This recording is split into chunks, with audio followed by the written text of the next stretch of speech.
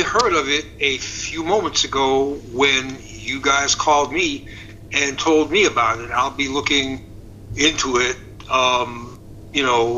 as far as I'm able. Perhaps one of the few things that Republicans and Democrats agree on in this country, unfortunately, is hostility towards Iran. I'm sure that that's got a lot to do with this arrest. So we'll just have to see. Of course, hostility towards Iran by the U.S. is nothing new to anyone, Bruce. But when you arrest one of your own citizens and you don't give any reason for that, ill treatment has been reported. It's not as if Muslims do not live in the U.S. There are so many Muslims in the U.S. But I don't really think that should be the case where they get arrested when they want to get on a plane. Well, obviously it shouldn't be the case, but in the real world it does occur. And journalists are in sensitive and vulnerable positions. The right to know is something that everybody pays lip service to, and the actual policies of many governments, especially the United States, are just the opposite. The Obama administration excelled in the persecution and prosecution of journalists that it viewed as hostile, and the Trump administration carries on in the same tradition. But it's very interesting, Bruce. I'm sure. A lot of people say America, and I'm quoting this from a lot of people in the world. They say, "Well, America is a land of the free. You are basically free to say what you want." I'm trying to imagine the reasons behind her arrest. God knows. I don't know for now, because we haven't been given any reason for that. She is an African American. She happens to be Muslims, and Muslim, that is. And then she wears the hijab. And then she was traveling in the United States. And then from my own personal experience and the conversations that we had before, because it's not the first time that she's traveling back and forth to the U.S. actually, and then she's been telling me that her travels to the U.S. Let's just put it this way, have not been without troubles, but this one is totally new, Bruce. I'm just trying to dig out a reason into it and try to find a reason, because obviously we haven't been given any reason for her arrest. Which one of these factors that I just named would you say is closest to reality? And the fact that I want you to focus, please, isn't that right to be able to express what your mind, and then how you feel about certain things? She's a journalist, and she's working for a TV station. Isn't she free to tell the people of the world, or tell her viewers, what she thinks, what her views are of the world events, especially the ones that America is also involved? Only a very naive person would believe that, sir. That's all I can say. I mean, this is the country that has had a secret warrant out for Julian Assange for 7 or 8 years.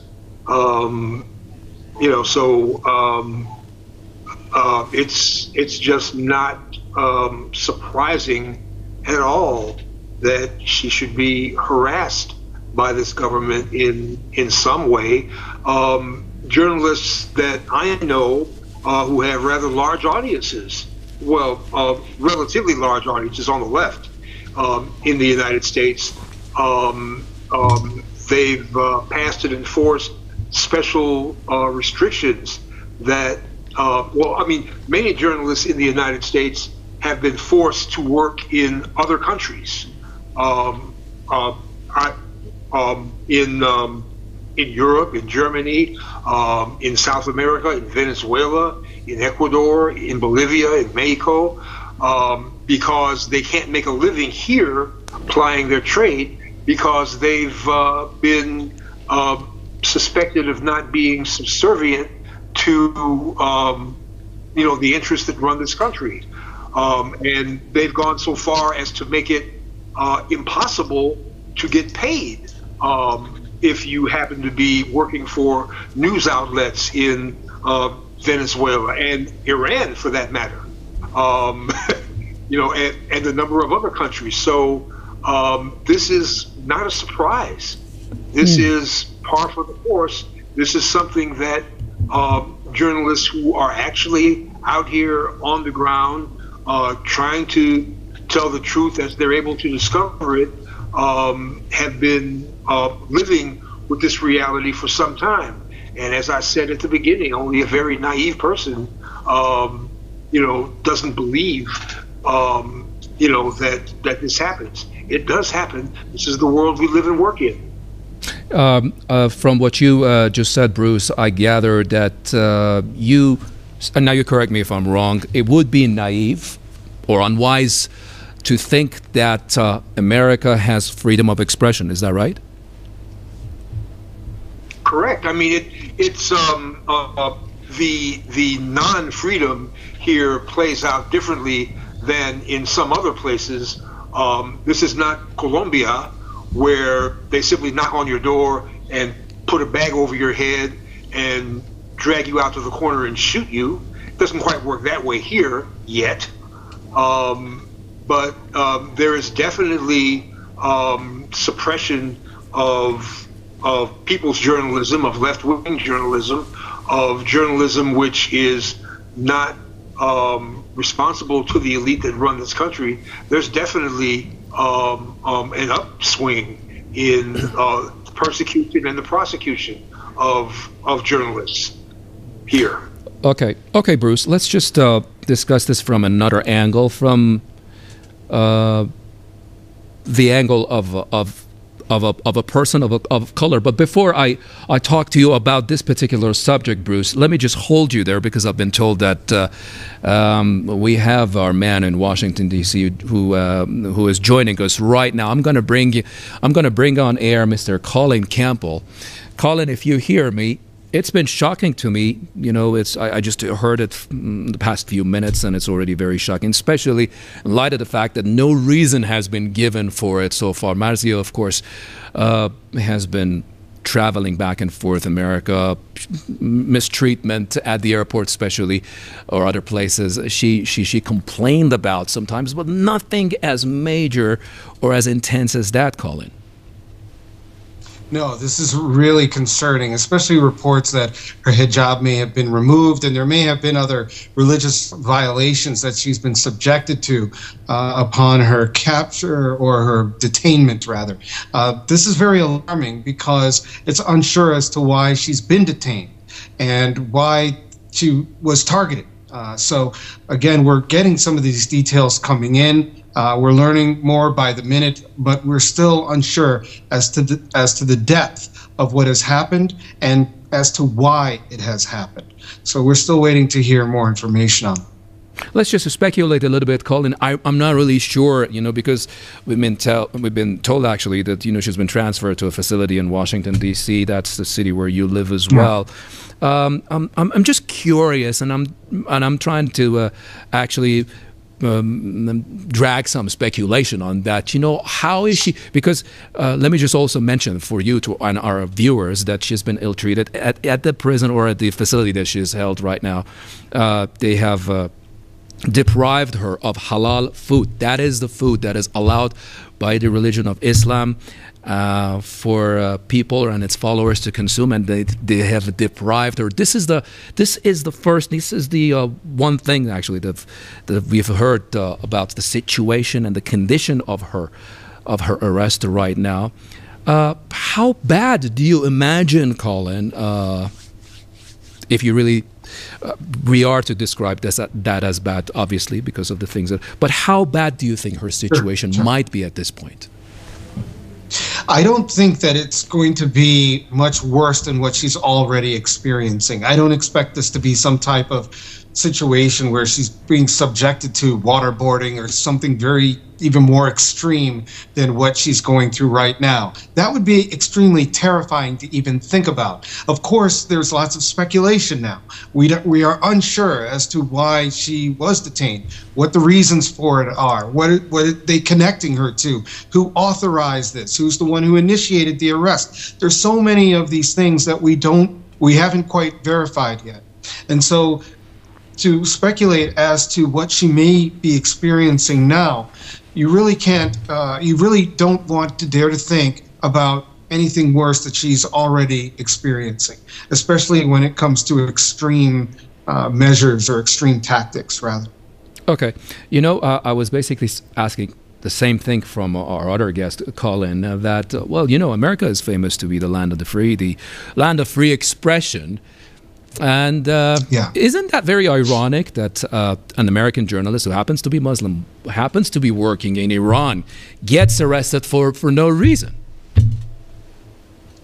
Yeah, and exactly. And that's what makes it so concerning. Why does this mean that other journalists, other correspondents could be arrested for unknown reasons, or other people that work with Iran, or, you know, are have descendants in Iran?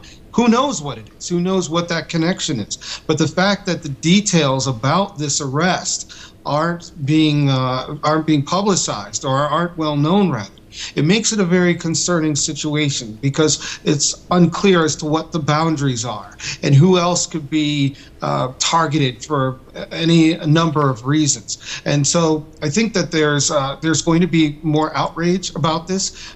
Of course, right now it's evening here in DC. It's almost approaching midnight. It's after 11 o'clock here. So a lot of people are in bed, and they'll be waking up to the news that this is going on, and there'll be more outrage and more vociferous people coming forward to demand answers as to what's happening and why it's occurring. Okay, Colin, tell me, what is the case with journalists or with people who happen to work in other countries, and Americans who happen to work in other countries, and then they are detained for any reason that I'm saying we do not know as of yet?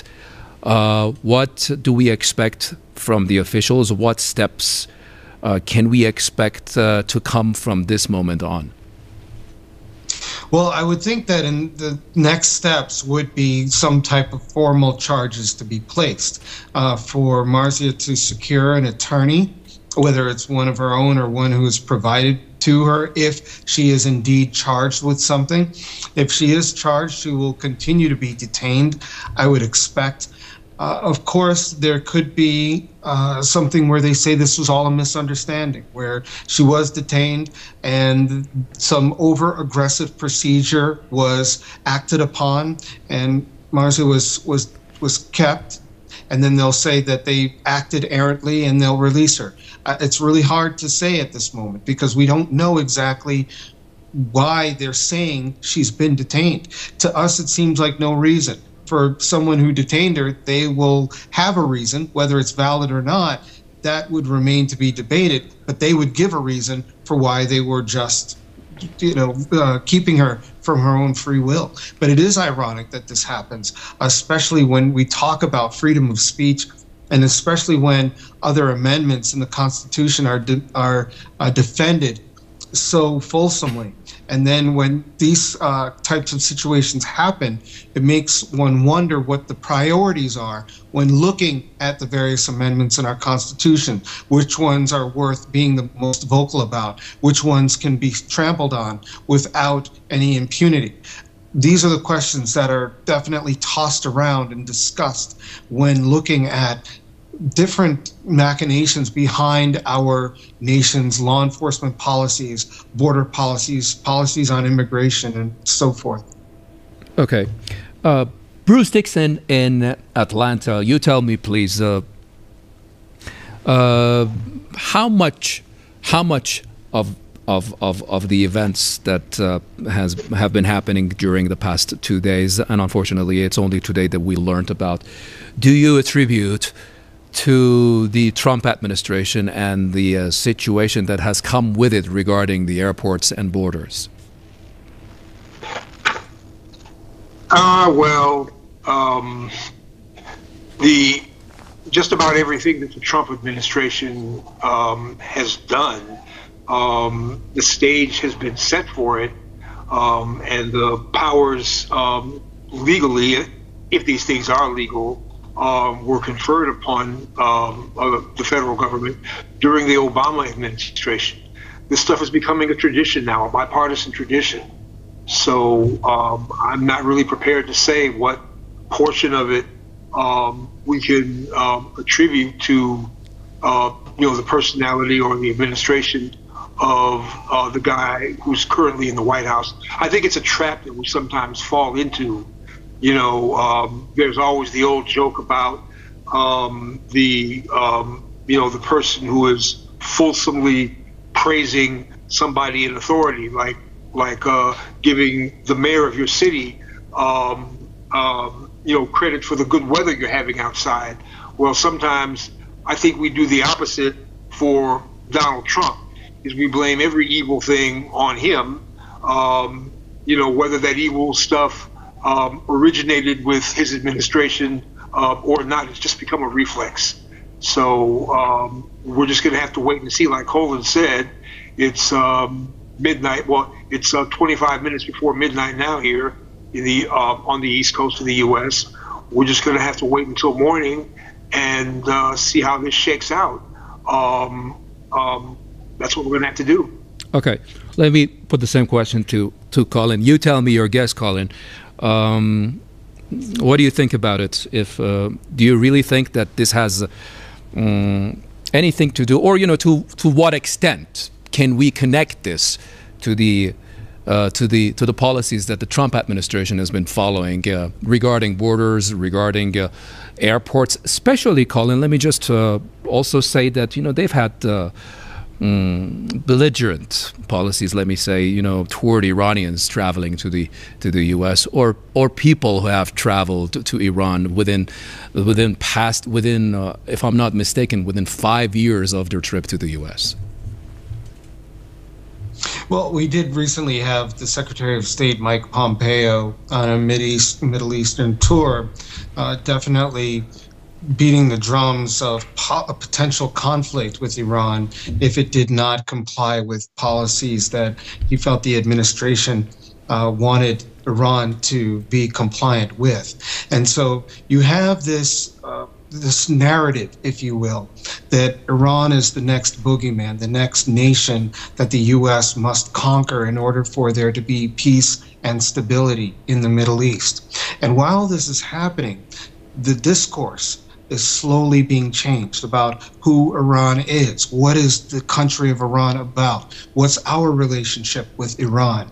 And how this all comes into play about the future relationship that we'll have with a nation that we may not really know a whole lot about. And I think that for there to be these issues coming from the Trump administration is not a surprise. There's always a boogeyman. It's always an us versus them mentality. If it's not someone in Iran, it's immigrants coming from Central America or South America. It's if it's not them, it's people who are already in the U.S. who can't say they're white American, so therefore they can be villainized. There's always different levels of who the boogeyman actually is. If it's not any of those people I've named, it's the media. The media are the problem. And so I think for the Trump administration to encourage its own policy, there has to be someone for the administration to pit itself against, seemingly in the interests of the American people. But meanwhile, with this as a backdrop, they're able to make money for contractors and make these billion-dollar contracts and generate more income and revenue for themselves so that they can reach another level of opulence in American culture, that 1% or the top tenth of 1% that very few of us can really identify with.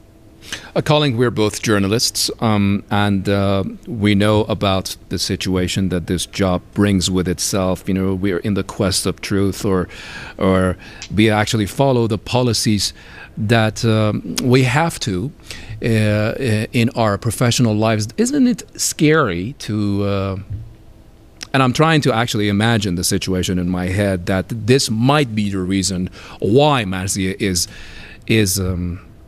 is arrested, because I was thinking that if you're a Muslim, well, we have so many Muslims in America, they don't simply arrest you for walking out the streets, do they? And well, she is a person of color. We have so many of them. I'm just trying to basically cross out the reasons why she might not be arrested for. And this one really stands out, that she happens to be an American Muslim woman journalist working for Press TV. And then you get arrested for that. Isn't that really scary in the eye of us who are journalists? Yeah, of course. Like I said before, it's very concerning because you don't know what the motivations are.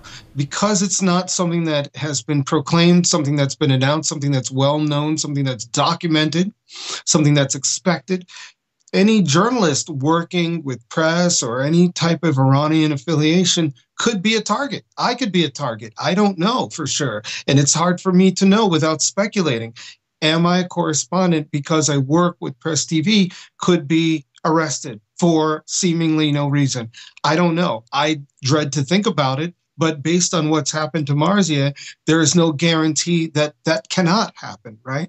So, of course, this is something that's very concerning to many journalists. I'm sure to some of my colleagues who also reside here in the U.S., who've worked with Press TV, what could be the next step for this administration to carry out some type of anti-Iranian agenda and do it consequently with correspondence. One, a correspondent, a member of the media, is already villainized by the administration. Two, Iran is already villainized by the administration. So a person who works as a journalist with a country that is being villainized by the administration would almost seem like an obvious target. It's just that what did the person actually break the law doing?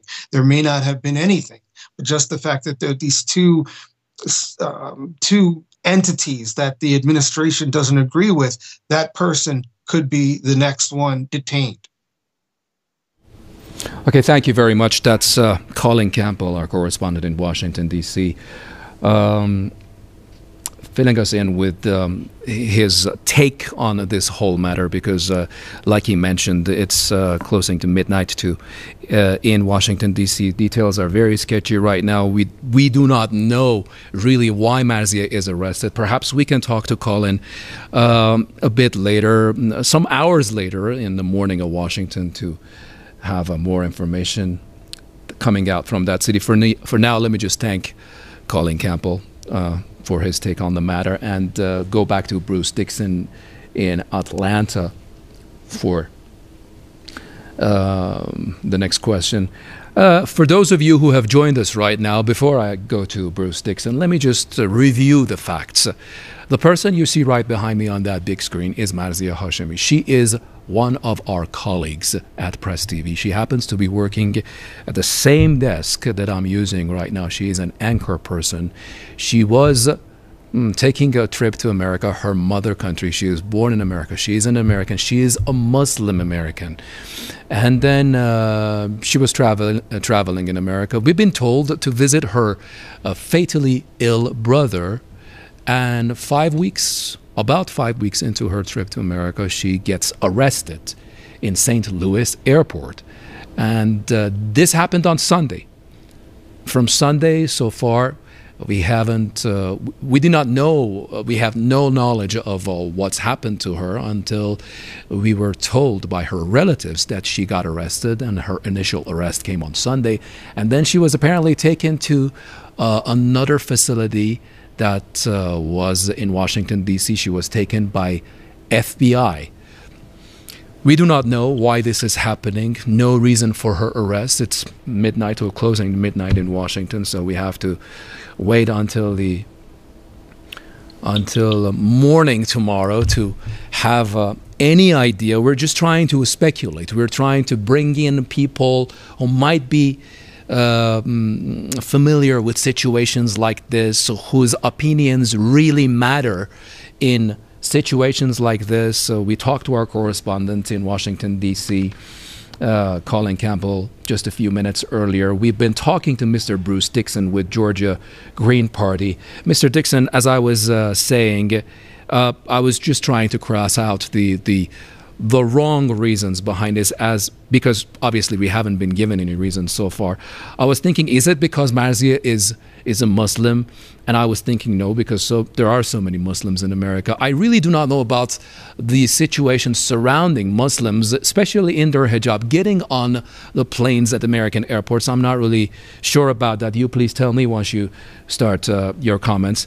I was thinking that, is it because she's a person of color? Again, the answer is no, because there are so many people of color in America. The only reason I was thinking is that Marzia has got all these situations collectively together, that she happens to be a person of color, she happens to be a Muslim, she happens to wear the hijab, and then she happens to work for Press TV that is in Iran. I was thinking this might be the reason. I want to get your comment on that. Sounds very plausible to me, what you're saying. Like I said, bipartisan hostility toward Iran is the staple of both Republican and Democratic politicians in the United States. Threats against people where Muslims are about 1% of the population here in the United States. So, lots of people have Muslims in their family or friends or neighbors. So it's entirely possible that, even likely, that if she's a journalist and if she's in the United States to see her family, but her day job is working in Iran for Press TV, and I know the lady you're talking about. I've talked to her for a couple of hours at a time on the phone, a couple of times, although I don't think we've ever met in person. It is entirely possible that this is, some some police matter that the authorities have concocted. We're just going to have to find out. We're just going to have to find out. And you say she's been in custody since what, Sunday? Yeah, that's from Sunday. But this is the first I've heard of it. So thank you for alerting me anyway. And, the reason why you know right now, Bruce, is that we got to know about this just a few minutes before you learned about it. She's been actually given no access to anything, until maybe about 48 hours after her arrest, and that's only 48 hours after her arrest that her family knows about this. Her family knows about this. We know about it, and so you as well. But let me just bring in Bruce. You hold it there, please. And let me bring in, Mr. Sam Mehdi Torabi. He is the director of Risalat Strategic Studies Institute. He is joining us from the Iranian holy city of Qom. That's in the south of Tehran. Sam Mehdi Torabi, once again, it's good to talk to you. I seriously didn't want to talk to you about this unfortunate matter, but we're going to have to give some insight to our viewers as to why one of my colleagues is arrested in America. Good morning. Well, let's talk about, actually, there's a couple aspects to this matter which we need to separate. One aspect is the personal tragedy that this is, and you have to understand, Hanum Hashemi, Miss Hashemi, she's a grandmother, a 60-year-old grandmother, who was visiting her brother who is dying of cancer. She's lost other family members recently and didn't have the chance to visit with the family. So this was her trip to visit with the family in a very tragic time.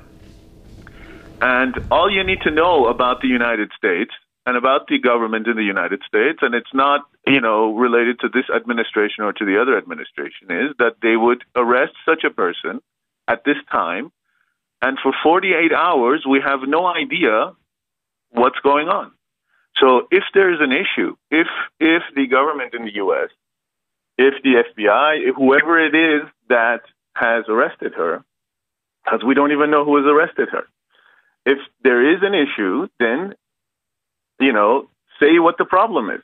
But don't keep somebody for 48 hours, with the specifications that I mentioned, and not allow them to have any information. I think you see, there's a problem. The American government, unfortunately, oftentimes works in a bubble. They don't understand that their actions have a certain reaction in the other parts of the world. They sit together, they make certain decisions, and they want to, do what they want to do, but they don't realize that when the American government arrests a 60-year-old grandmother and doesn't report about it for 48 hours, this is a public relations nightmare for the U.S. So right now we've just found out about it. You know that Ms. Hashemi, she has friends and fans and people who support her across the world. Every continent whenever people come to visit, whenever she goes to visit, she knows people everywhere on a level where people really, are supportive of her, because she is a person who, as a journalist, has been very successful, and who, because of the things you mentioned in terms of her background, is an example for, maybe hundreds of thousands of people in the world. So when the American government arrests such a person, they have to understand that they are entering into a process which my analysis is that they don't know what they've gotten themselves into. And that I think they don't realize what a backlash this is going to cause. So if I was going to advise the American or whoever did this in the States, is I would advise them to very quickly, actually, first of all, allow her access to the family, allow her to talk to whoever she needs to talk to, allow her to, if it's even possible, to speak to the media and speak to us, whether it's Press TV or any other media, and the journalists that are there in D.C. And also, they themselves, if there is an issue, they need to mention it, because this is not something that is going to be that the U.S. government or whoever it is that has, arrested her is going to be able to control. Mm-hmm. Okay, Matthew, just hold it there. Sure. Of course, that's a very unfortunate event. I'm basically lost for words. I don't know what to say, especially now that Matthew just mentioned that, these are true. These are facts that are overlooked. She's about 60. She's a grandmother. And then she was in America after some of her family members had died during, the years of her service here at Press TV. And then she hadn't been able to travel to America, obviously, for each and every one of them. And then this one that she travels to America for happens to be related to her terminally ill brother who has cancer. And then this unfortunate event happens as if she didn't have troubles of having to deal with the tough situation that she was already in. Mehdi, I was discussing some of the issues that I'm going to discuss with you too, with our previous guests. One of them would be about the prospect of people who are after alternative journalism in the U.S. They don't want to join the mainstream. Like, I'm sure you know better than I, there are so many journalists in the U.S.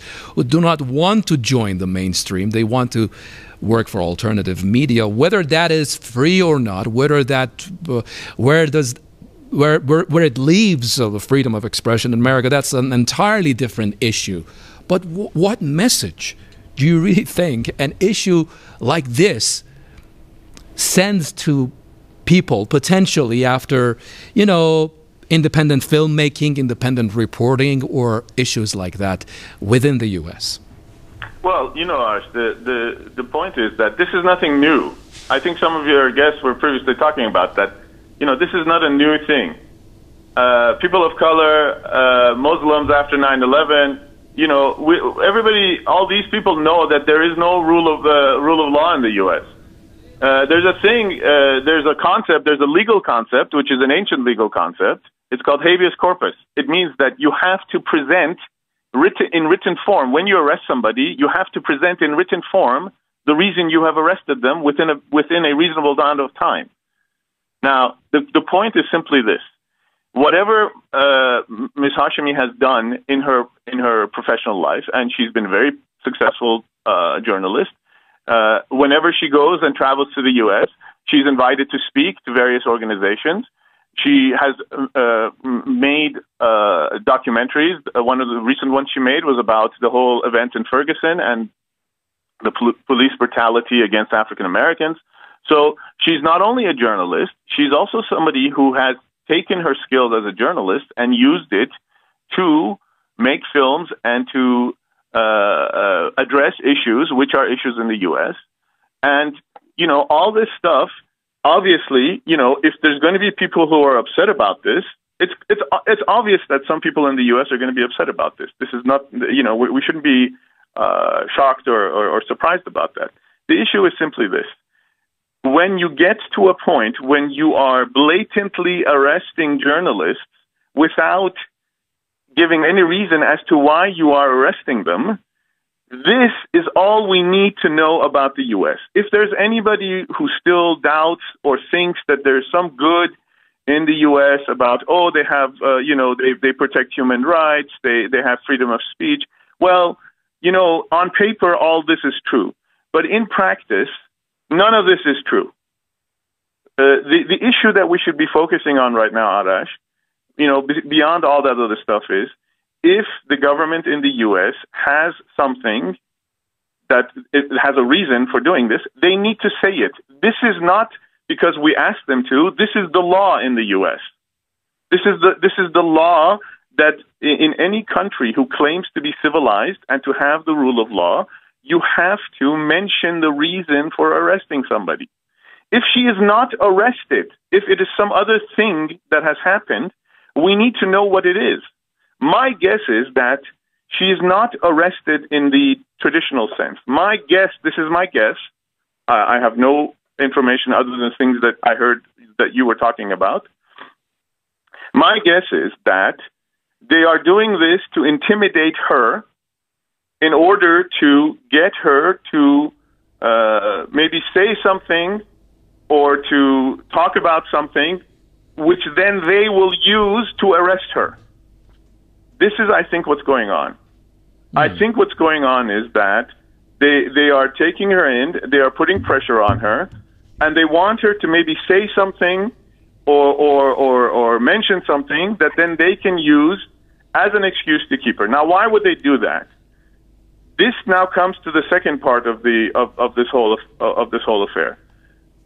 Okay. On one hand, we have Marzia as a person, Ms. Hashemi as a person. On the other hand, we have now the U.S. looking for every possibility in order to cause problems with Iran.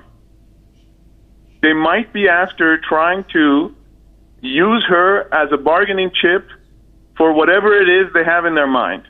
And I go back to what I said earlier, which is all you need to know is that the U.S. government is doing this with a 60-year-old grandmother who is visiting her brother who has cancer. This is who they're using. If this is the case, I don't know. I'm speculating.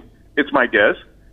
If they have taken her in and they want to put pressure on Iran through this way, all you need to know is they have done this with this kind of person. Right. Mehdi, hold the line. I'm going to bring in Ms. Yejide Oronmila. She is a U.S. civil rights activist. She's joining us via Skype out of Washington, D.C. Ms. Oronmila, it's good to see you. It's good to have you with us. We learned this morning, only just maybe a few hours, not a few hours, just maybe a few minutes ago, that one of our colleagues here at the anchoring desk on Press TV is surprisingly and sadly at the same time arrested for no reason in her mother country. First of all, before we discuss this any further, tell me how you feel about this.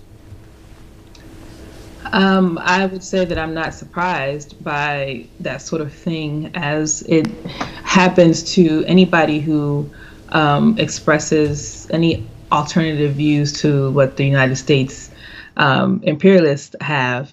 And I think right now we are seeing that there is a crisis of imperialism that is really hitting the United States and all other European countries hard. And so they're cracking down to keep, their stranglehold on, oppressed peoples around the world.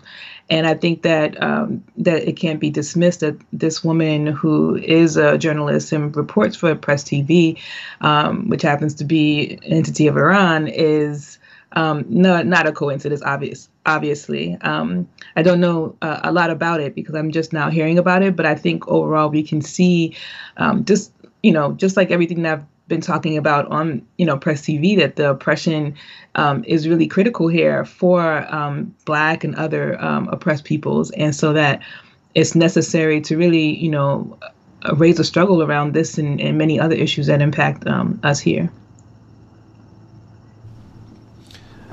Yajida, of course, there are some facts about Ms. Hashemi. I'm just going to remind both you, in case you don't know already, and our viewers, our colleague is about 60 years old. She is an American Muslim woman. She is a grandmother.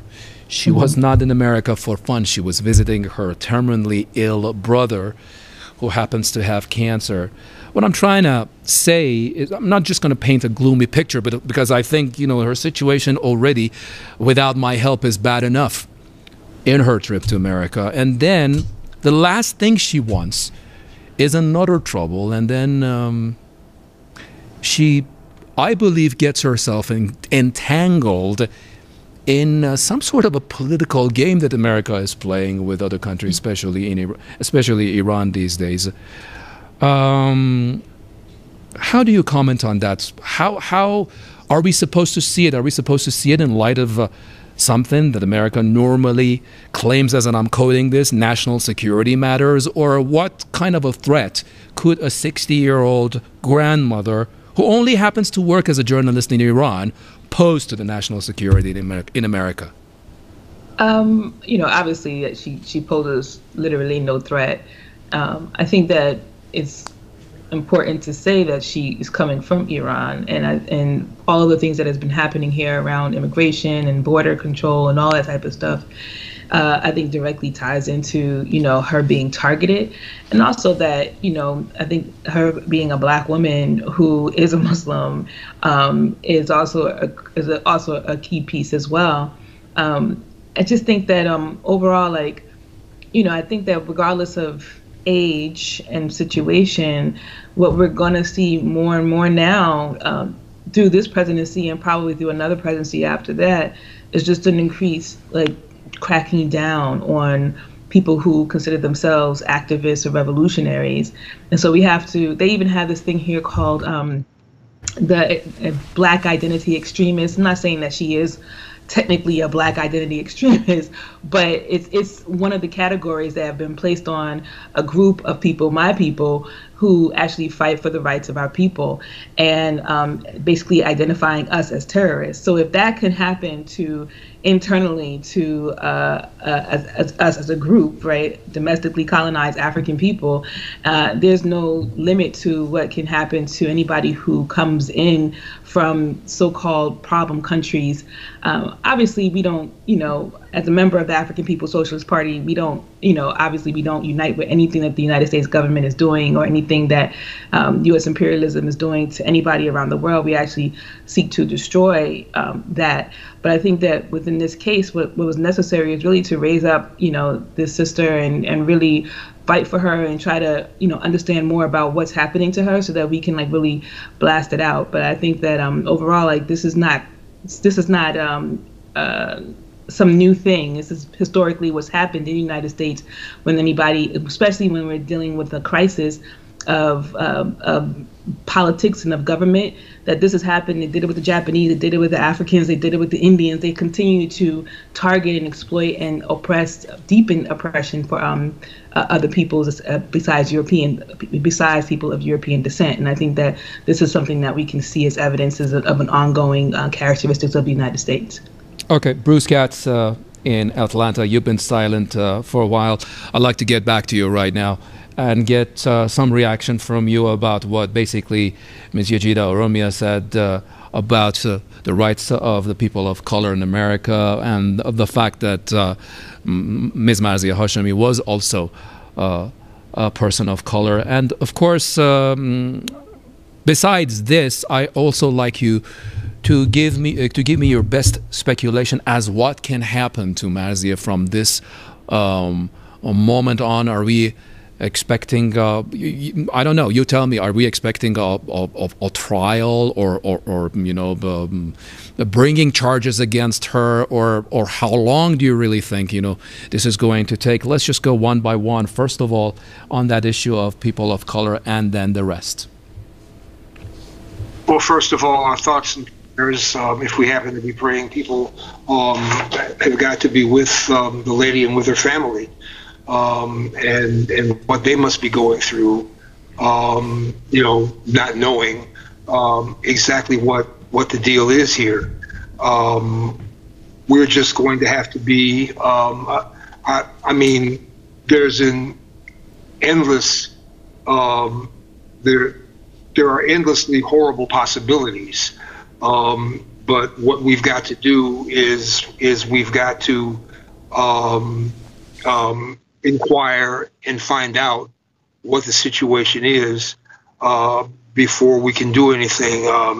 I would hope that you'd send me something with the correct spelling in English, how she spells her name in English, so that some of us can do our own inquiries tomorrow during the business day and try to find out what's happened to the lady, and what, if any, charges there are, and the rest of us, because she's got a lot of friends here. So,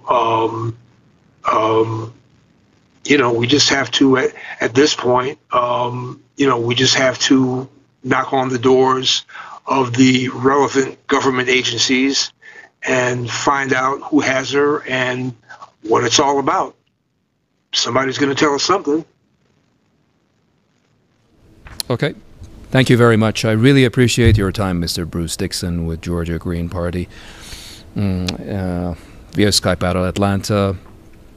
I really appreciate your time and your intake. That was very helpful in this hard times for the Press TV News team. And I hope to talk to you later on a different topic. I'm going to get back to the holy city of Rome, where Sam Mehdi Torabi, director of Risalat Strategic Studies Institute, is on the phone with us to perhaps give us his take and help us open the different aspects of this very unfortunate event that has happened for one of our colleagues. Mehdi, as I just ask our previous guest, her fate, regardless of why she is treated this way, she is taken prisoner or taken to that FBI facility. I mean, even the thought of that because you're a journalist, you're an Iranian, you're an American, a Muslim who happens to work in Iran, and that's perhaps why you're taken to an FBI facility in itself is very scary. I don't know what message it really sends to people who want to follow in her footsteps. Like you said, she has fans. She has people that follow her. She has people who listen to her speeches. She is invited to make speeches in her own native country, and in Iran, she's of course an outstanding person, really. Both in personal life and the way she deals with us colleagues. And then it's really horrible to think that such a person in such a tragedy is entangled in such a tragedy right now. I'm really lost for words, Mehdi. You help me with this. What are we supposed to do right now? What are we going to see in the next couple of hours, in the next couple of days? What worse do you really think we as colleagues can do, or what is it that we have to brace ourselves for? Okay, Arshan, I understand. You're right. It's actually mind-boggling that what's going on, but we also have to look at this logically and see what the processes are. I want to first mention a few things about the legal system in the U.S., which I think is important. So in the U.S., if the government wants to arrest you for whatever reason, there's a procedure to do that. What they do is they arrest you, and then they have to announce that they have arrested you and give you the reason that they have arrested you. Okay? Now, let's be clear about something. The U.S., on a regular and as a matter of policy, does not use the normal rules and procedures for people who are not American. They say, well, they're not American citizens. You see this, they go to immigration court, or they send them through the immigration system. And so the people who are not American citizens are routinely denied the most basic legal rights in the U.S. when they are arrested. Okay, so we have to remember that Ms. Hashemi is an American citizen. She is protected by American laws and by the Constitution. The Constitution, there's a Fourth Amendment, which does not allow the search and seizure without reason. There is laws as it relates to arresting people or wanting to take people in. The most basic matter now that we have to focus on is there has to be information about why and where and what the whole story is. If you arrest somebody and you don't allow them access for 48 hours to their family, this is a major problem. I think all of this we would all feel a lot better if the family had access to her, if she was able to talk to the family, if whoever it is that has arrested her would actually make a statement about it and mention certain things, then we would know actually what we're dealing with. The biggest problem we have right now is we don't even know what we're dealing with. They have randomly, she was going from the information that I was reading, she was going from a flight from St. Louis to Denver, where her family lives, where her children live. And in the airport in St. Louis, they take her directly from there to D.C. without allowing anyone to talk to her to talk to anyone, her to call anyone, or in this 48 hours, allowing her or anybody else to actually understand what's going on, nor do they issue any sort of statement as to what is going on.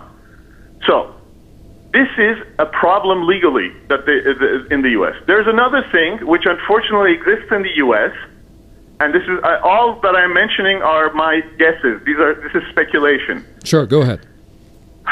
There is another process in the U.S. It's called grand jury, which is, as many legal scholars in the U.S. say, a kind of a joke, a legal joke. It's in the Constitution. It's part of the legal history, where basically the prosecutor convenes a jury and then brings in whoever they want as a witness and is allowed to ask them anything they want. There's no judge present. The lawyers are not allowed to be part of the proceedings, the lawyers of the people brought in as witnesses. The best example of that we see today is the grand jury against Donald, the whole Russia election thing is a grand jury. So every time in the U.S. legal system, prosecutors, whether they're federal or state or local, whenever they get stuck, whenever they don't have evidence to go to a judge and start a case, they will convene a grand jury. There is no legal limit on what they're allowed to do or aren't allowed to do. They can randomly force people to come as witnesses. They can keep them as long as they want. And this is what they call, rule of law in the U.S. You have this big, huge hole in the U.S. legal system called the grand jury, which basically suspends all constitutional and legal rights that anybody would have.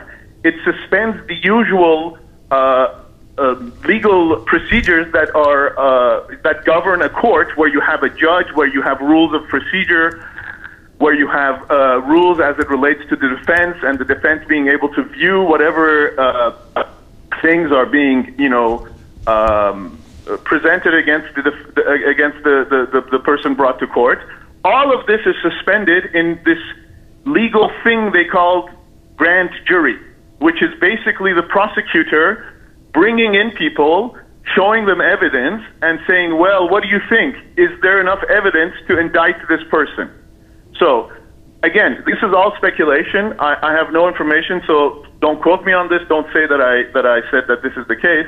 I'm simply saying that you have procedures in the U.S. which the government, especially after 9/11, has routinely been using to sidestep the Constitution, has been using to sidestep and to get around all the legal protections that Americans and people in the U.S. would have normally if they weren't, if the government wasn't using things like a grand jury or the laws that came after 9/11 in terms of getting around the Constitution. All of this in the name of, national security, or in the name of whatever thing they want to make up, whatever reason they want to give.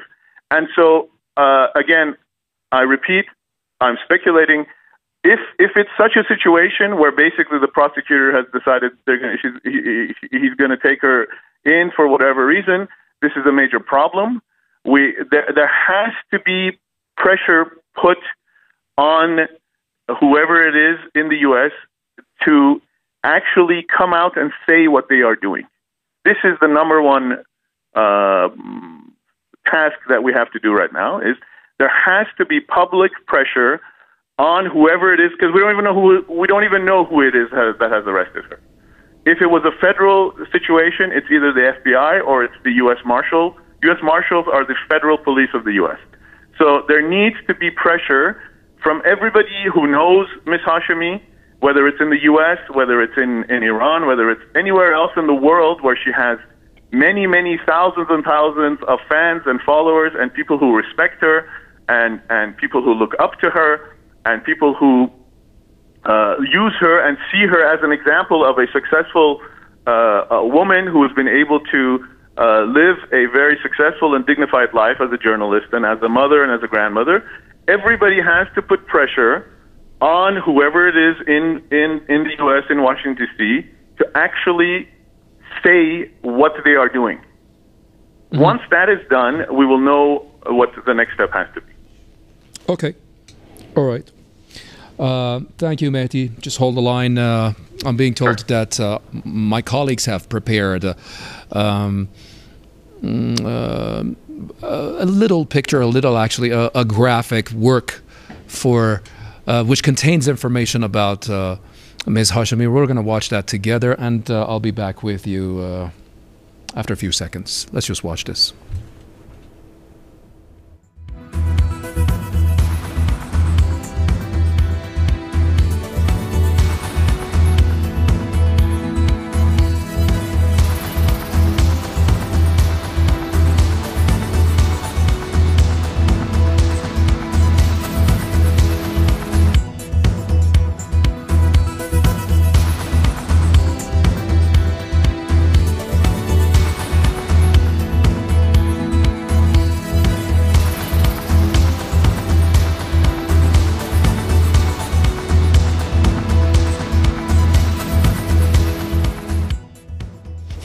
That's Marzia Hashemi, and some of the facts about her that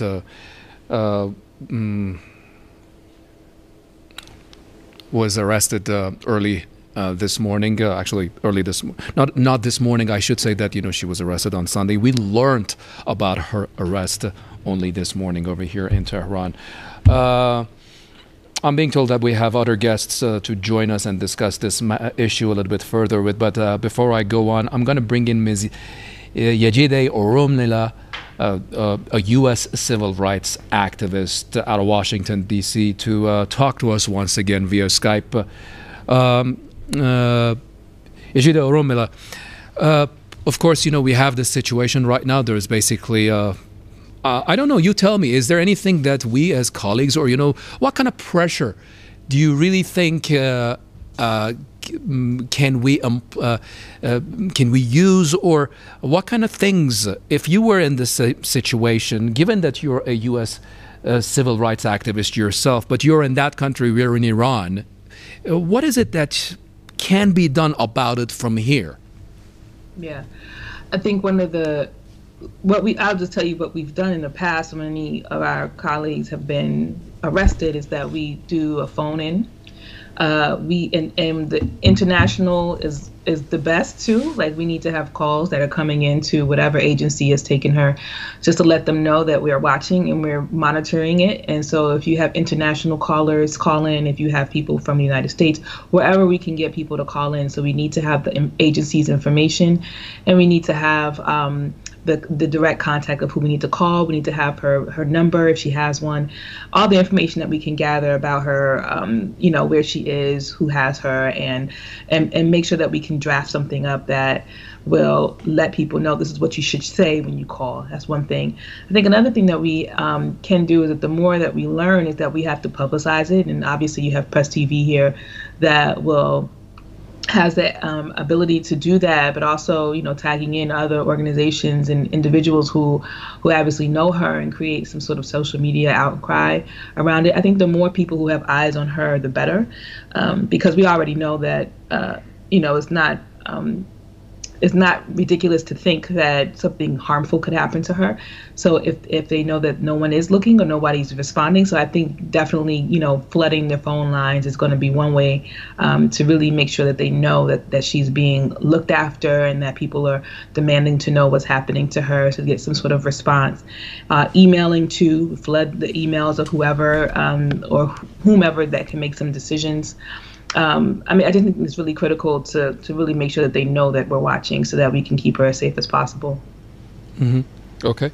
I'll get back to you, Yejide, a little bit later. Let's bring in Mr. I better say Dr. Randy Short. He's a historian and human rights activist who happens to know Ms. Hashemi very well, who has actually traveled in the past to Iran, who knows some of us in person, and who's better than Dr. Short to join us right now to basically share these moments with us and give us his understanding of this whole matter.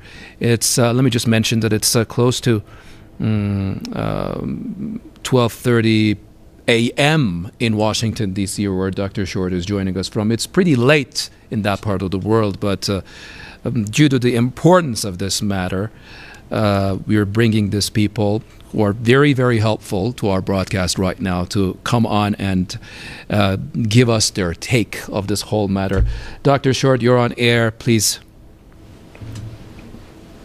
I am here to express my anger, my disgust, and my revulsion at the illegal arrest and summary detention and wherever she's being detained incommunicado of my dear friend and I believe distant relative Marzieh Hashemi.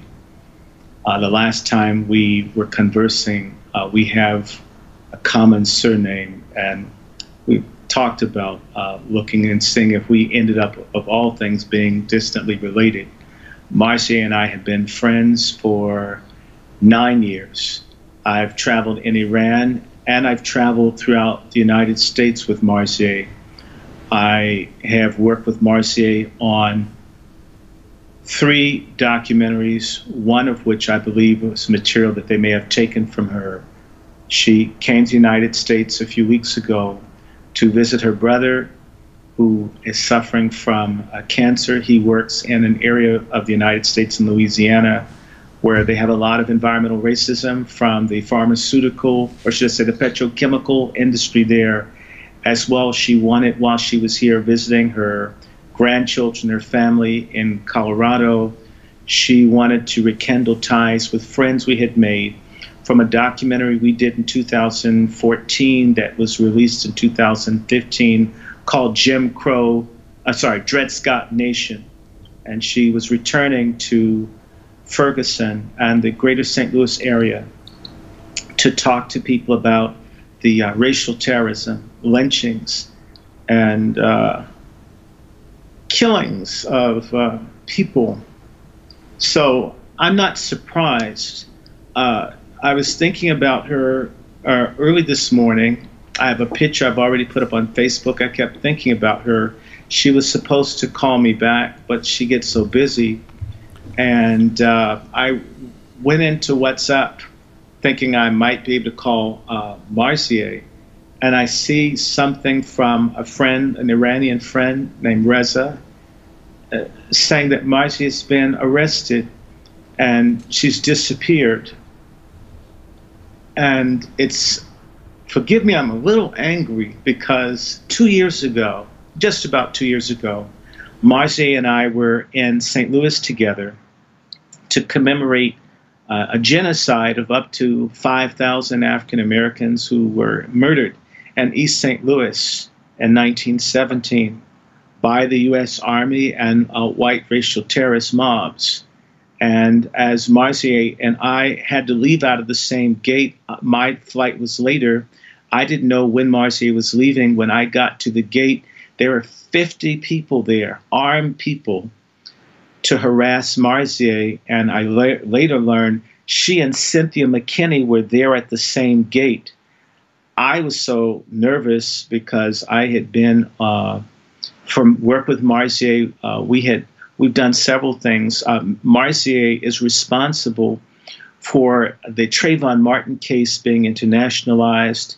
She's also responsible for helping me expose the Ebola Budibugyo biological testing, illegal non-consensual testing that killed thousands of people in West Africa, which landed me on the terrorist no-fly list for 3 years.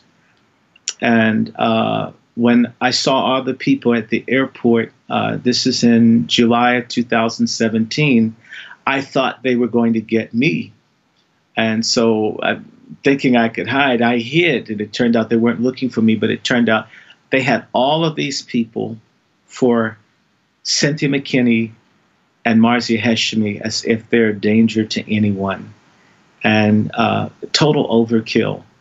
And what I haven't heard other people mention is that Marzieh Hashemi is like myself, what we would call African indigenous. We are of African and Native American descent. And people don't need a reason to pick you up, to kill you, to stab you, to jail you, to deny you housing or your rights. You're blessed if you have them, but you shouldn't be surprised if you don't have them. And this is what Marzieh was looking at. In particular, she was in New Orleans, and she wanted to do more travel, but I don't think she was able to do that. And normally when she travels, I know this from our first documentary, The Facade of the American Dream, that Marzieh has to be careful because people want to take her work and prevent her from talking about issues that matter to the rest of humanity. And so this isn't just an harassment of a Muslim woman, it's a harassment of a black woman or a black indigenous woman. This is also a harassment of journalists. America has become a place where journalists who tell the truth aren't necessarily safe. If you follow the Clintons, there are a lot of people who are talking about the sexual trafficking of children and the rape, molestation, and organ harvesting of black children in Haiti. People are ending up dead. Reporters are disappearing. I live here in Washington, no more than 1 mile from where Seth Rich was killed in 2016. In fact, I was on the same street. He got killed on the street I grew up on initially in Northwest Washington. So journalists and people that tell the truth can be harmed in this very, very paranoid and authoritarian climate of this surveillance state, or the full spectrum surveillance state that we have here, where a lot of people are under a lot of scrutiny, their emails, their phones. So what Press TV and RT, different entities that have been informing the American public, in as much as we cannot trust a lot of our so-called mainstream media, there's now been a pushback against people like Marzieh or our dear friend, remember Serena Shem, how she was murdered in Turkey? This is what I'm thinking about. And so, I don't know, I'm upset. I don't want anything bad to happen to her. I don't know what to say, Dr. Short. I'm quite in a state of shock myself, having learned about this only a few hours ago when she was taken into custody days ago. And that's very unfair, let's just put it this way. But she's supposed to call me back. It's amazing. But what we can do something to help Marzieh. What is in the hands of your Press TV, and I've said this on Press TV, you have an incredible instrument to change the world. It can be fine-tuned in this case. I would love to see the Supreme Leader tweet Marzieh Hashemi's name. I'd like to see all the Shia, the Ummah of Shia and Sunni Muslims and Black Americans and others demand that this stop. And not only this, we need to demand that the covert war against Iran stop. The funding of terrorist groups that hurt people in Iran stop. The illegal provocations against Iran stop. The starving of millions of people in Yemen stop. The funding of terrorism against Shia Muslims stop. The ending of pitting Sunni and Shia Muslims against each other stop. The terrorism in Syria and Lebanon and Gaza stop. We have to stop this. I understand your feeling, Dr. Short. Really a limbo here in Press TV as well. We have been given very little as to what has become of our colleague. We just know that she was arrested 2 days ago. She's been, and worse than that, is that she's a Muslim woman and her hijab removed. I'd like to put this question to one of our guests, but before that, let me just say goodbye to Ms. Yejide Oromlela, a U.S. civil rights activist who joined us via Skype out of Washington, D.C. Ms. Oromlela, I really appreciate your time to have joined us at this late time of night. Really cherish your comments. And put the same question to Mahdi right now. Mahdi, you're a Muslim yourself. You know what it means to a Muslim woman to wear a hijab, and you know what it means to have her removed by force. What I'm trying to say, Mahdi, is that if you have, well, I'm being told that we apparently have do not have Mahdi Torabi with us. If we can get have him back, that would be good, because I would ask him the same question. But why not put the same question to Dr. Short in Washington, D.C.? Dr. Short, you're probably one of the closest people to Marzieh from among the people that we have been actually contacting since this morning. You know her pretty well. You know that her hijab, you know how important her hijab is to her. And yes. And basically, you know how important hijab is to any Muslim woman.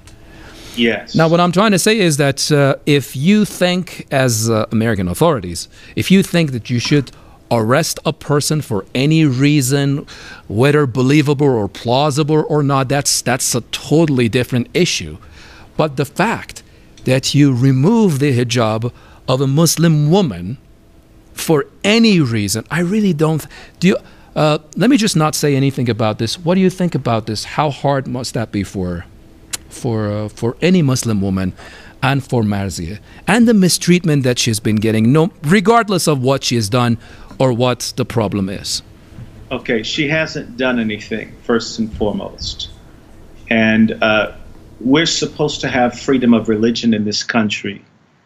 I need to make you aware that about half of my family is Muslim here in the United States. And to me, it's just a complete disrespect. But we have to understand in this country where you can have people publicly stab and kill black women and barely be punished. There's been these cases aren't even reported. That this is not of a great surprise to me, but I know Marcia, and I must say this about her and her dedication to being a great Muslim woman. With the exception of a major gust of wind at the Ark in St. Louis, I've never seen her hijab not be in place. Okay, that's how she is with wearing and keeping her head covered, which is something that is required of Muslim women, and she honors that faithfully. So this is to disrespect her. This is to disrespect Muslim women. This is to disrespect black women or people of any faith. It's the same kind of disrespect that the sanctions do, where medication and important parts for air travel are denied. It is a way of demeaning and humiliating. It would be like serving pork chops during Ramadan and the fake when you break your fast. It is saying, I don't respect you. I don't respect your holy prophet. I don't respect Sunnah. I don't respect the Hadith. I don't respect the 5 pillars of faith because I don't have to, because I have a gun and I have the arbitrary right to mistreat you because nothing will be done about it for any number of reasons that you're associated with Iran. You are black, you're a Muslim, you're a woman. Okay, thank you very much, Dr. Short. Please hold the line for us. I'm going to get back to you. I'm just told that we're joined by Ms. Mariam Azarcher.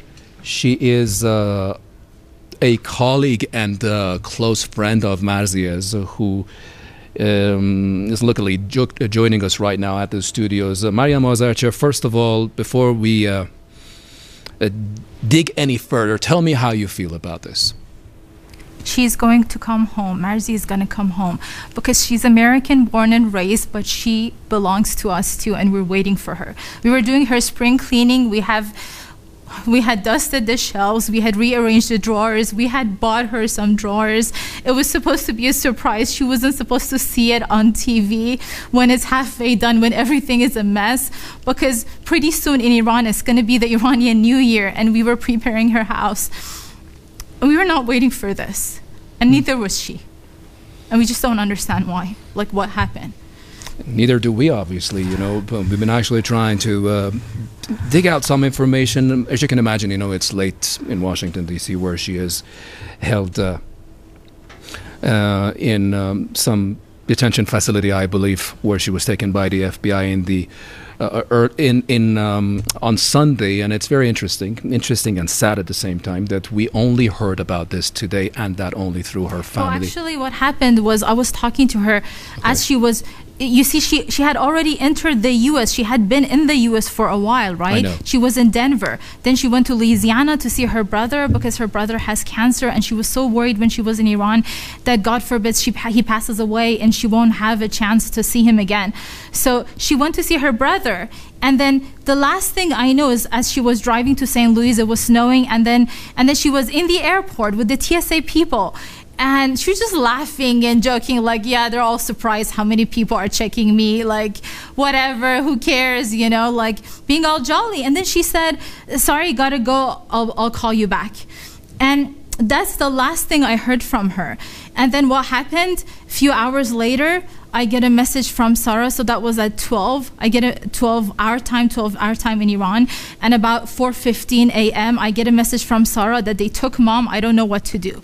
And I didn't know what to do, obviously. So we just braced ourselves for what's about to come. And then for 2 days, we were trying to decide, what do we do about this? Because obviously, when you make an issue political, and of course, she is a political person, she's so much for justice, any movement for justice, pretty much anywhere in the world. But we didn't want to make it political because we're more selfish. We want her back for us, not maybe for the rest of the world. And then for the last 2 days, we have been just debating with the lawyers, with Marzia, with her, they have assigned her a lawyer, and nobody was letting us talk to her. Nobody was telling us where she is. We couldn't find her anywhere. We couldn't talk to her. And then for 2 days we thought, okay, let's try and solve it, and they were looking for people in the US, Sarah and her children basically, and they wanted to, they just wanted to solve it in the US. They didn't want it to get too big, because we wanted her to be safe, and we just want her to come back here.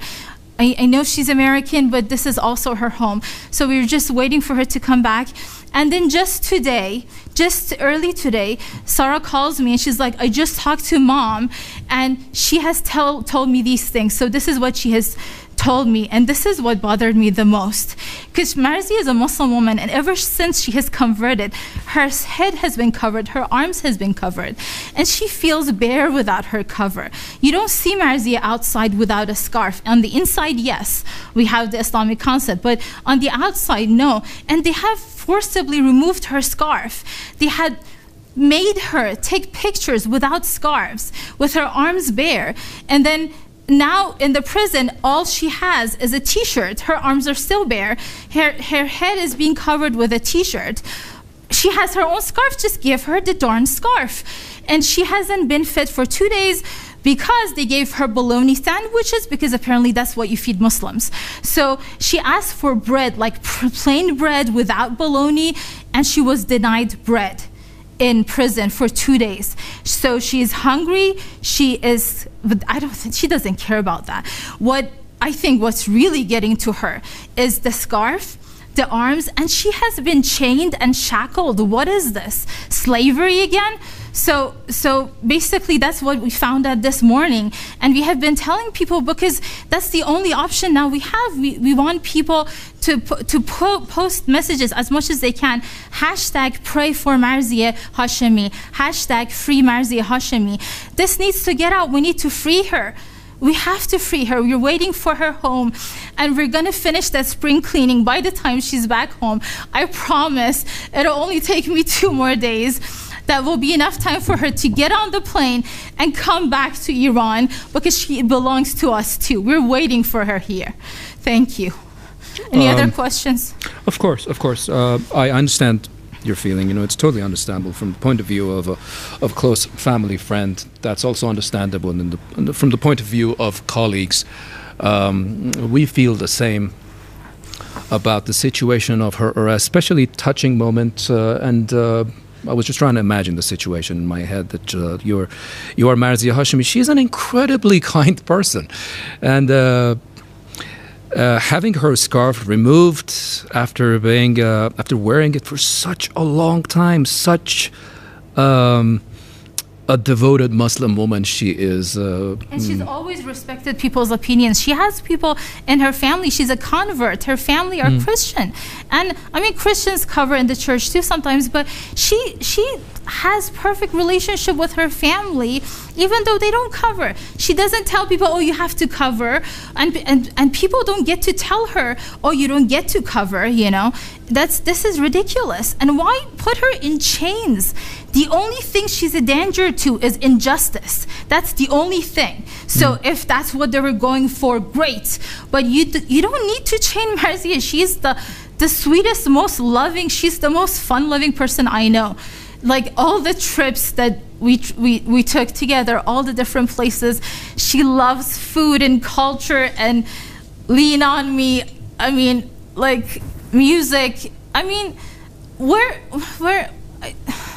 I'm sorry, carry on. I don't know. I totally understand. That's I have been feeling, since early hours of today when we learned about the news of her arrest, that unfortunately got to us a little bit late, and that's not on us. That's on me, and I accept the responsibility. But you know what? We had to, because she also has. We were told not to. We were told not to make it international, because we thought it would take longer for her case to be, over with, because they have no evidence. They haven't offered anything. We keep asking, what are you keeping her for? She's American. She has an American passport. She came in the country. You didn't say anything for 2 weeks now? And then she traveled from Denver to Louisiana. You still didn't say anything. Now she wants to travel back from Louisiana, from St. Louis to Denver, and you arrest her. And then why take her to Washington, D.C.? I don't understand. And so this is really not clear. There wasn't anything explained. And in those conditions, why weren't even, she wasn't even allowed to talk to us. We don't understand this. There has been no warnings, and she's American born and raised. I don't understand. I realize the U.S. is the fifth most dangerous country for journalists right now, according to Forbes at least. But we were not prepared for this. We were not prepared. Even when they arrested her, we were not prepared for her to have been treated like that. And let me tell you, Marzieh, she gets palpitations. And I've had to take her to the hospital because the palpitations can last for hours.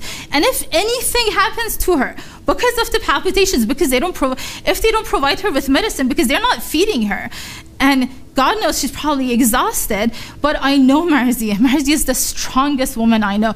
She's the strongest black woman I've ever met. She's the strongest Muslim woman I've ever met. She's the strongest woman I have ever met in my life. And the only thing that's really bothering her right now is not being covered, because she always covers.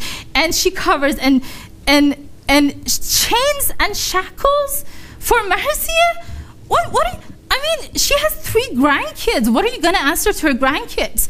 What are you going to answer Tahireh? Tahireh is 3.5 years old. She was waiting for her grandma to go home. She was waiting to see her. What are you going to answer? And why did you... it's beyond me. We did not expect this. We were waiting for 2 days. We were like, oh, it's calm, she's in prison. But chains, shackles, pictures without the scarf.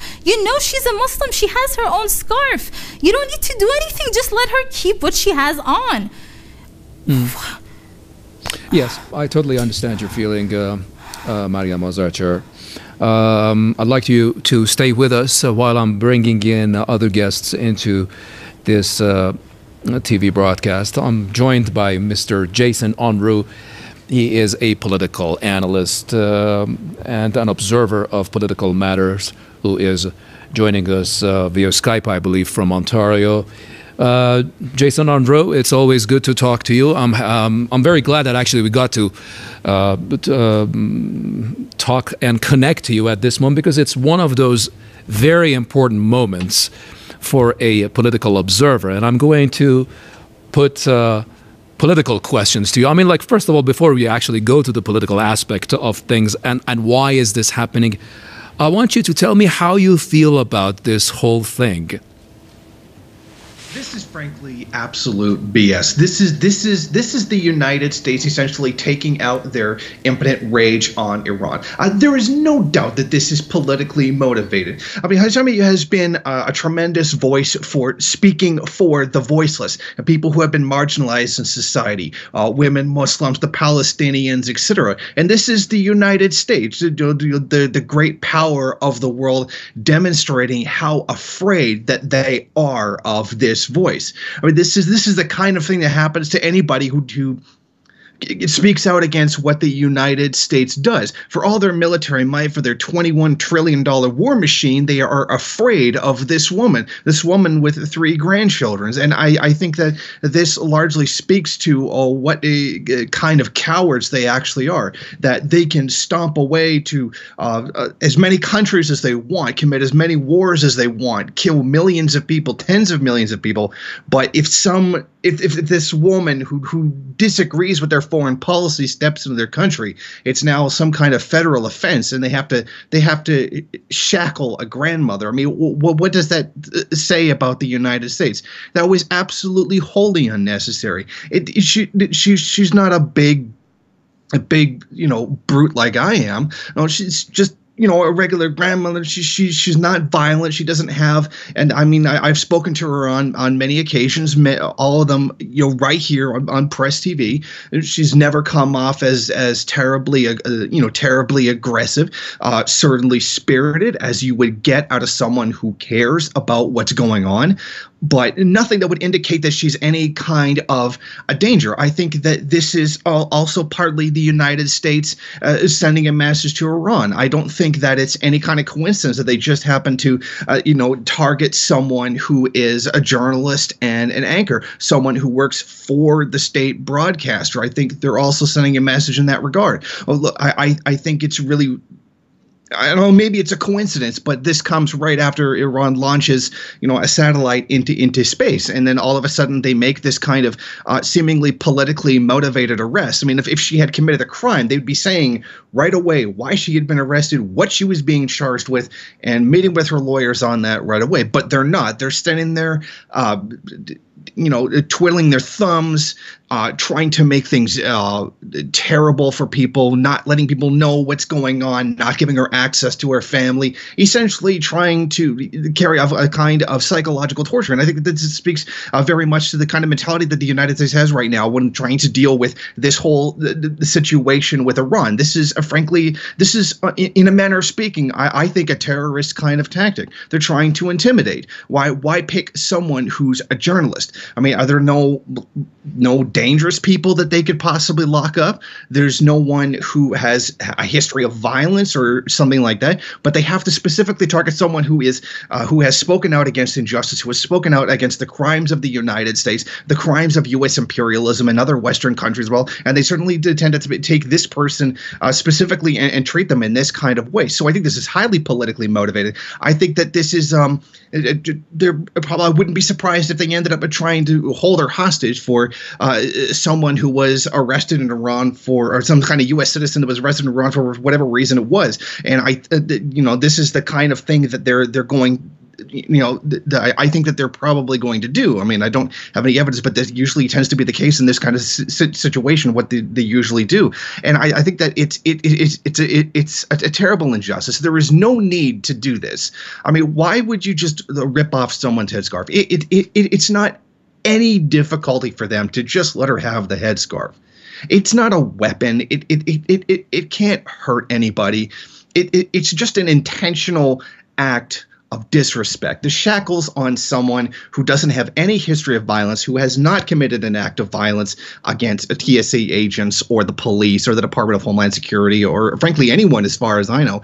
It's not necessary to put shackles on them. It's completely meaningless. This is just it's seeming almost an intimidation tactic. I mean, the United States has no qualms about arresting Muslims on the most spurious of grounds, if there are even any, and then end up locking them, indefinitely in various CIA black sites, across the world, for just their own political motivations, then end up letting them go years later without having any kind of a charge. So I think this is tremendously politically motivated. This isn't just an aggressive act against someone who is speaking in the spirit of those who are oppressed around the world, but I think this is also definitely trying to send a message to Iran that even outside of all their legal constructs, outside of all their ideas about sanctions and nuclear deals and whatever, they're still going to carry out these kinds of things. And I think that it's not a coincidence that it happened to someone in the media, someone who is a broadcaster, someone who is very much a voice. And I think that speaks volumes about what they've been doing here. Okay, Jason, just hold on there, because I'm going to bring in Mr. Randy Short, Dr. Randy Short, to join us once again via Skype out of Washington, D.C. Dr. Short, of course, you're a historian, you're a human rights activist yourself. Of course, Marzia, no exception, a prominent character within the media and without, bringing about different different aspect and a different dimension to the news that is coming, especially that is coming from the U.S., given the fact that she was an American herself, and then she, on numerous occasions, she described herself as oppressed in America. I'd like to take your take on that if you're still with us, Dr. Short. I'm not really sure. If you're still with us, please answer me. What message do you think the arrest of a person like Marzieh sends you as a person, sends the likes of Cynthia McKinney, sends all the people of color in America who do not join the mainstream, who want to be independent, who want to see matters differently, whether they are right or wrong? Well, I remember when I went to Iran and when I returned in 2014, thanks to Marzieh, I was detained for about 5 hours. And I think some of my money was stolen. And they went through all my things. And what I get from this is that you've got two things going on, if not three. Let me give you one. There's always the issue, you can say she's American, but you have to say what kind. Okay, she is a black indigenous American who was married to an Iranian, okay, man who has children who are both Iranian and, of course, the African indigenous mix. And so she represents the intersection of Islam and the African indigenous culture and struggle. And she's very committed to it. You will find that she's in a long line of people. Dr. W.B. Du Bois was harassed and abused by his government because he had relationships with people in Africa and the Middle East. Stokely Carmichael, or also called Kwame Ture, had problems with the government and harassment. Malcolm X had this. Paul Robeson had this. Marcus Garvey, who's a Jamaican national, but he came to the United States, has this problem. What happens in the continuum is due to the oppression of the original people, of which I am. I'm a descendant of the people that were in Jamestown before the Europeans came, all right? This is the fundamental fraud in American history is this fiction that everybody came here on a boat enslaved. There were people that looked just like me before Columbus got lost. So we have a 500-year struggle for our dignity, for our land, for our identity. And Islam has a fundamentally challenge to many dimensions of the Anglo-Zionist American control construct or complex. It has a different take on the history and legacy of Prophet Abraham. It has a different take on the state of Israel. It has a different take on geopolitical realities. And when you get a person like Marzieh, who brings being from desegregating schools as a little girl, going through the racism that she went through in Louisiana, a state where out of every so many, say every 100,000 people, you have a minimum of 700 or more people that are incarcerated, where you have literally slavery that never ended in Louisiana and many places in the country. That Marzieh brings that with the politicized Islam that comes from Iran.